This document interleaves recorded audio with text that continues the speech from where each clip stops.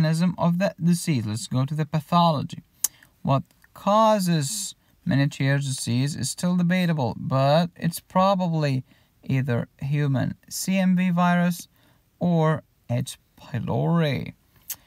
The problem in Ménètrier's disease is hyperplasia of these glands, foveolar hyperplasia.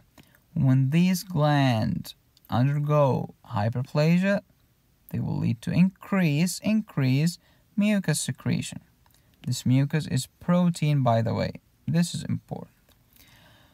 Okay, hyperplasia is bad. Why? There is evil, which means cancer. Any hyperplasia is precursors to cancer, except for BPH. Benign prostatic hyperplasia is not precancerous. What else? This hyperplasia of these foveolar cells will affect the other cells, will compete with them, will knock them off, so they will undergo hypoplasia and atrophy. Atrophy of the chief cells leading to less pepsinogen and less pepsin. Okay, because this reaction, like pepsinogen, gets converted into pepsin. Okay, and this by the help pepsin, by the help of the HCl, this one. Okay, also the parietal cells are getting knocked off, so hydrochloric acid will decrease, leading to decreased hydrogen ions, and decrease in the intrinsic factor, leading to malabsorption of vitamin B12. Okay.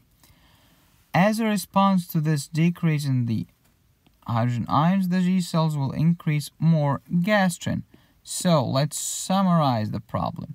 We have increased mucus secretion, decreased pepsinogen and pepsin, decreased hydrochloric acid, decreased intrinsic factor, increased gastrin as a response. This is the problem. Okay, also as a note, TGF-alpha, okay, is responsible for Ménètrier's disease. What's TGF? It's transforming growth factor alpha. Okay, that's cool. So the complications in Ménètrier's disease are, let's see, we have foveolar hyperplasia, so there is increased risk of gastric adenocarcinoma. Perfect.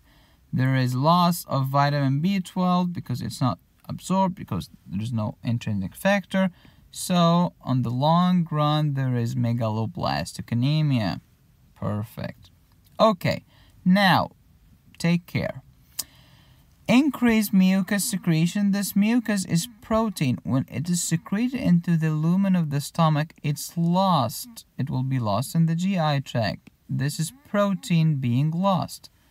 Plus, decreased pepsin will lead to indigestion of proteins, which is also proteins being lost. This plus this equals protein losing gastropathy. What happens when you lose protein? You lose the oncotic pressure and you end up with generalized pitting edema. What